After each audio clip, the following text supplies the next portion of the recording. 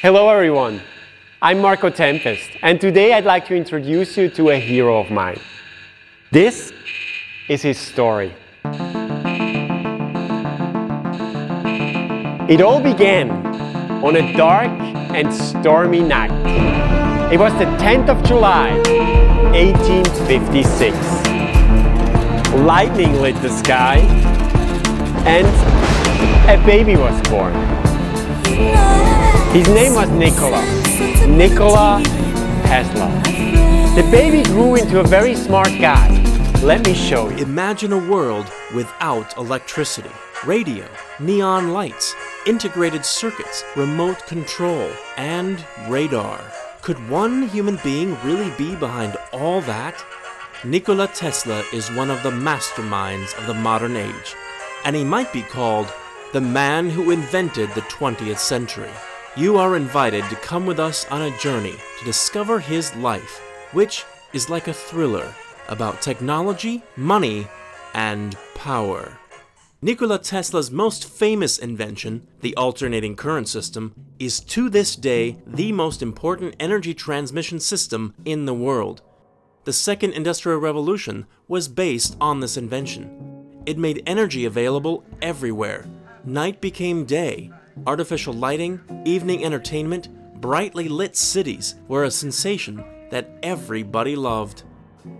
Tesla is also one of the fathers of wireless.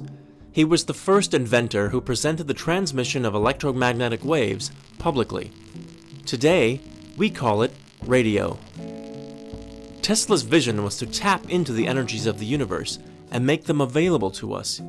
He experimented with the fourth state of matter, then called radiant energy. Today, it is called plasma. These are cosmic rays, or cosmic energies, whose shadows we can see in the colorful displays of the northern lights. Tesla envisioned the wireless power feed from space by the transmission of cosmic rays harvested via satellites. And his worldwide wireless system was designed for the transmission of any kind of wave, to transmit information of all sorts and electrical energy to moving aircraft, electric cars, and railways, wirelessly fueled by a mysterious energy from the universe. Tesla made his way from immigrant to inventor of world fame. Then he was almost forgotten. So, who was Nikola Tesla really? The magician of electricity? An exceptional scientist whose inventions made the Second Industrial Revolution possible? Or just a mysterious loner? Tesla now is on his spiritual planet. He's a role model for all of us. He was a great genius. He was a sociable person, and that should be emphasized. If I was to fault Tesla, I would say one thing that I think was a weakness in character, and that was he needed better lawyers.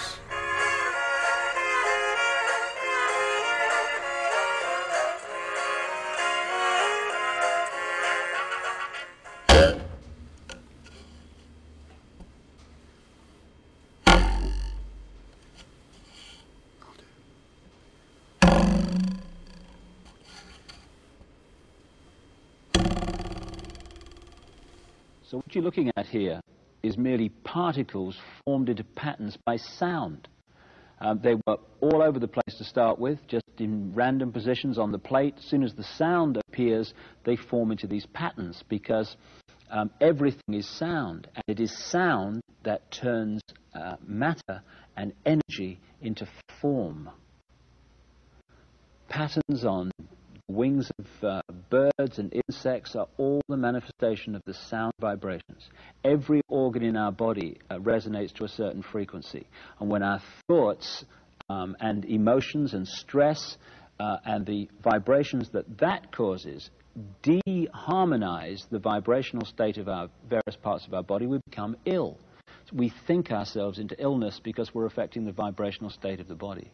And so every time you think and feel, you're resonating a frequency which is making the energy around you resonate to the same frequency. What you give out is what you create. Here you're seeing mini galaxies just formed by particles and sound.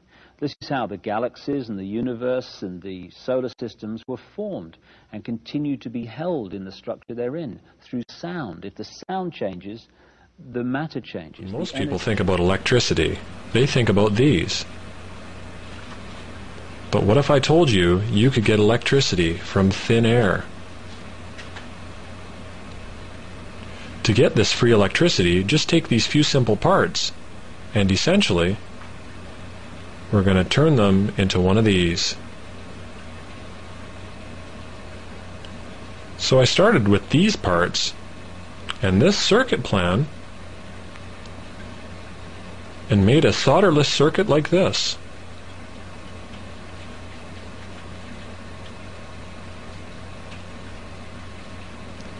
Here, I'll check the baseline voltage of the system before hooking it up to the antenna. Notice, there is no voltage reading.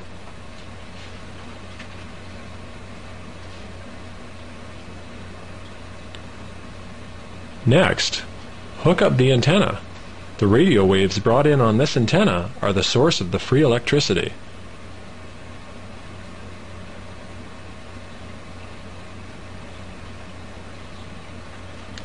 And now let's measure the voltage now that we have the antenna hooked up.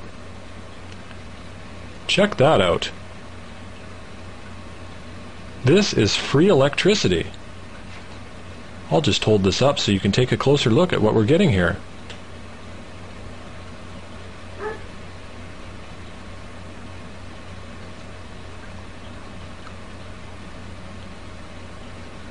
So what can you do with this free electricity? Well, I've just hooked up this cable, so I can use it in an attempt to charge up my cell phone.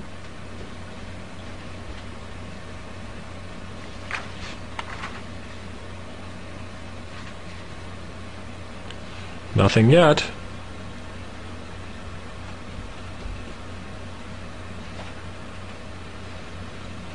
Oh, looks like I've got enough voltage. And there it goes. So here's your shopping list to make your free energy receiver. It's not really free because it costs $2. But if you don't have your own antenna, you can make your own with that simple antenna wire. And here's a simple circuit plan. Enjoy!